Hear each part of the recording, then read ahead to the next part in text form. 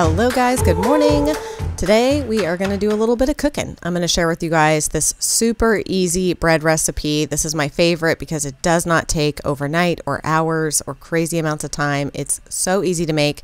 We're also going to do tomato soup, a delicious spinach and garlic pasta, and then just a quick little mostly store-bought strawberry shortcake dessert. So cooking with Angie, here we go. We're starting with the bread, and y'all, I love this recipe because it really is so easy. I will have everything linked down below in the description box, all the information that you need, the measurements and all of that, but it's really just flour, a little bit of salt, some rapid rise yeast, and warm water. Once you combine those things together, you just kind of give them a rough stir, make sure everything is incorporated, and then you're just going to cover the bowl with plastic wrap and set it aside for about an hour.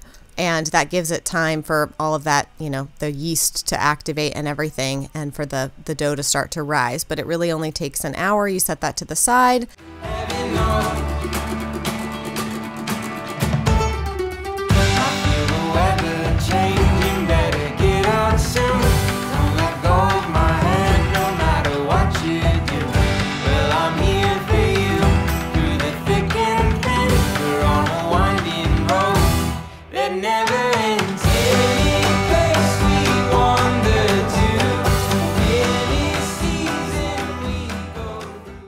About 40 minutes after you've set the bread to the side, you're going to take your cast iron. I have like these Dutch ovens, and you want to set the oven to 450 and then put the cold Dutch ovens into there with the lids on, nothing inside of them, and let them get warmed up while the oven is preheating.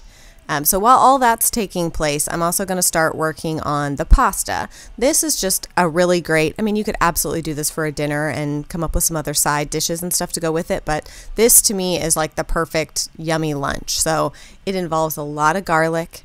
All of these recipes are doubled for our family, so you're going to see a lot of garlic and a lot of seasonings and stuff, but I did double the recipes. So this just is such a delicious, yummy pasta. The one thing I did not have double of was spinach, which is unfortunate because it's delicious and makes the recipe so much better, but we were a little low on spinach. I needed to get 2 boxes of it, and I only got 1. While I'm chopping all that up, I'm also letting water come to a boil for the pasta. Now, this is something that I remember like Rachel Ray and others doing, is adding salt to the water. It's your chance to sort of season the pasta. And then I add a tiny bit of oil just so that the pasta doesn't all stick together. So I'm using bow tie pasta for this, which is one of my favorites for recipes like this because, you know, just the size of the noodle itself lets it like grab onto the spinach and the other things. And I don't know, I feel like it goes well together when you're mixing other things in. And then, of course, butter, the best part. Delicious butter. And yep, I'm using a whole stick. Like I said, I'm doubling this recipe, so there's a lot of butter and garlic.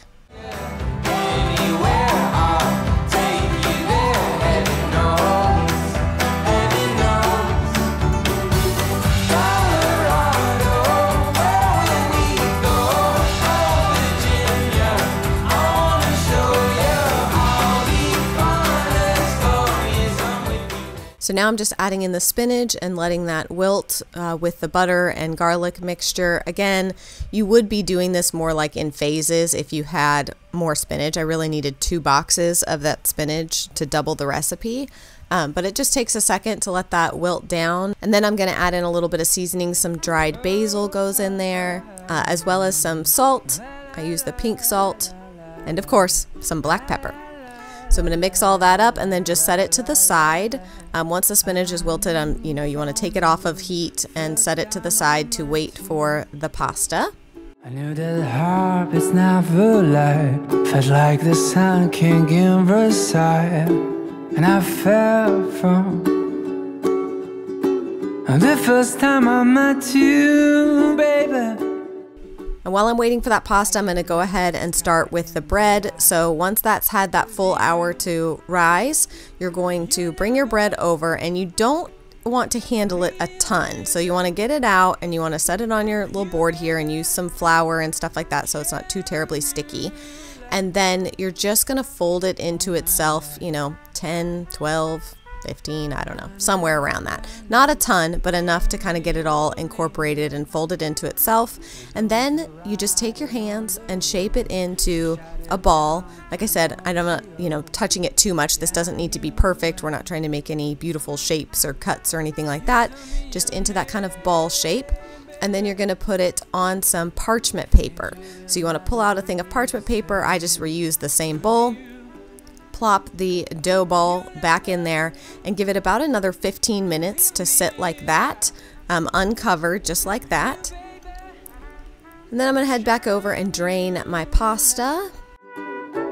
All my life I knew her, knew her, knew her, knew her.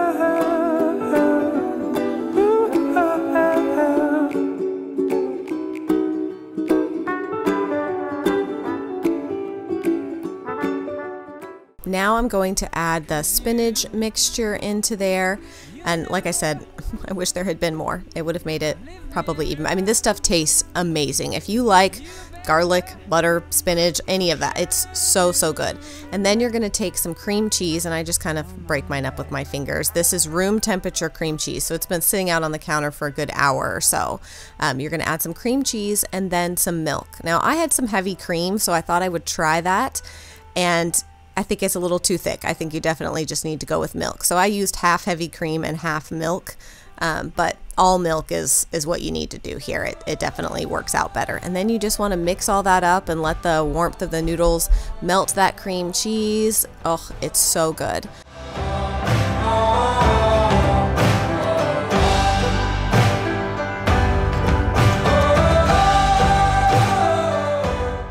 Then I'm just going to cut up some strawberries. I just gave these strawberries a rinse. Now, I was at the grocery store and they just looked too good to pass up. I love strawberry shortcake, and I wasn't going to take the time to make any of that today, like homemade from scratch. But this is the way that I like to do it, is just cut up my strawberries, put them in a bowl, and then I sprinkle a little bit of sugar on top and cover the bowl and put it in the fridge for a few hours and let that just kind of like get all those juices out and become almost like a simple syrup, strawberry syrup. So the strawberries get real soft and they've got kind of a syrupy glaze in there. So pop that in the fridge. Then we're going to head back to the oven.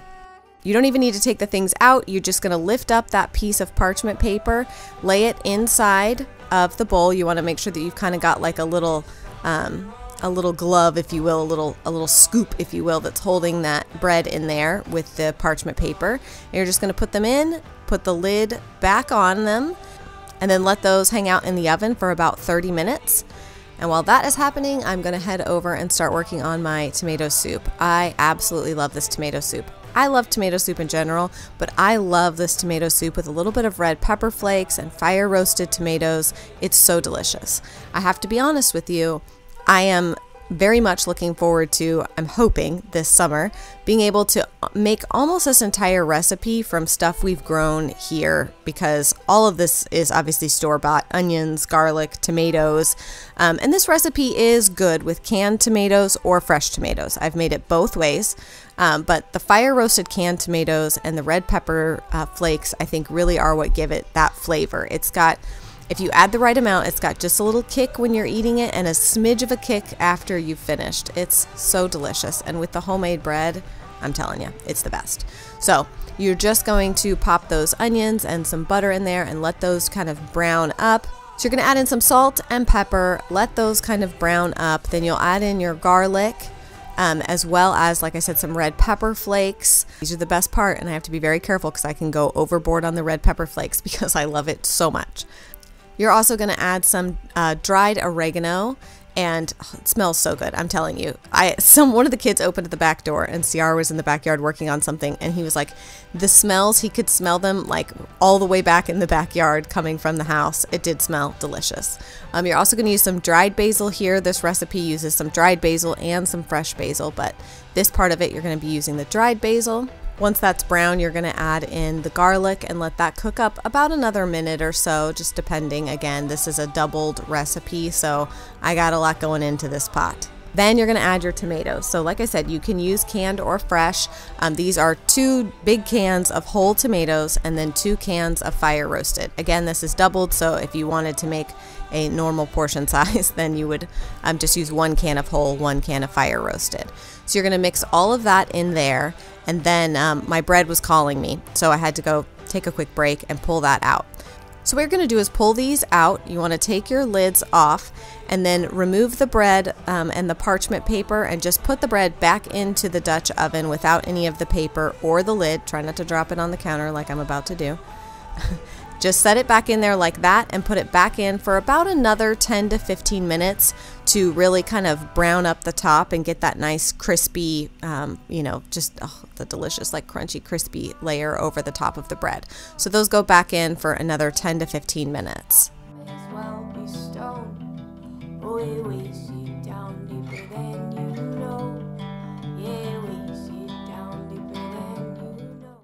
Now we're back to the tomato soup.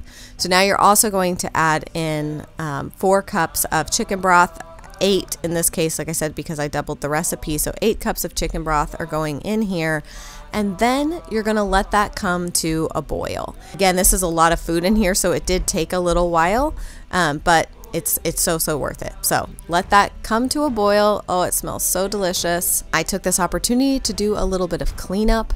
My kitchen was an absolute disaster. Especially when I'm making multiple things. If I'm just making one thing, I can usually kind of stay on top of keeping my kitchen clean while I'm cooking. But when I'm making this many different things, I just have stuff everywhere and I make a big giant mess, especially when I'm like juggling. Okay, I gotta put this in and do this, and that's browning, and I need to come back over here, and yeah, I just made a big giant mess. So I'm gonna clean that up.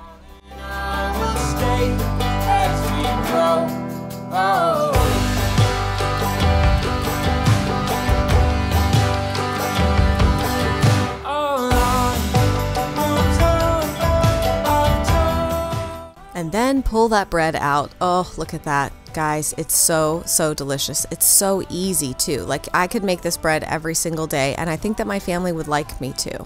So once the tomato soup is come to a boil, you're going to turn it down to low and let that simmer for at least 15 to 20 minutes, but as long as you can. I like to let mine simmer for 45 minutes to an hour.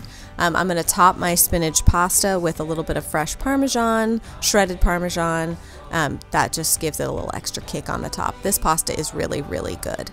And you can absolutely eat that with bread. I just wanted to show you guys how delicious this bread looks. It's so good. You also, once it comes out, want to let it sit for about 15 minutes to cool before you cut into it. Trust me, if you're somebody who loves a warm slice of bread, it will still be warm, but give it like 10 to 15 minutes to rest before you slice into it. Now the hard part. I do not have an immersion blender, and I do not know why. I used to have one at our old house, and I must have gotten rid of it when we decluttered, and I do not know what I was thinking. I must have had some kind of a brain fart, brain lapse. I do not know what the hell I was thinking getting rid of my immersion blender.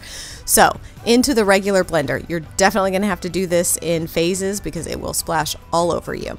But you want to blend up all of that delicious tomato soupness until it's nice and just, you know, a creamy texture. It doesn't have any chunks in it. Add a little bit of heavy cream to it and stir that in, and that just thickens it up a little bit. Mine was decently thick anyways. This is very varied depending on the type of tomatoes that you use. The whole canned tomatoes definitely make it thicker than a lot of times fresh tomatoes. There's a lot of juices in those. So I sprinkle mine over the top with a little bit of fresh basil. All my grocery store had was Thai basil, which was actually really good. It does taste different than regular basil, and it was delicious. So that with a slice of that fresh bread, oh, get in my belly.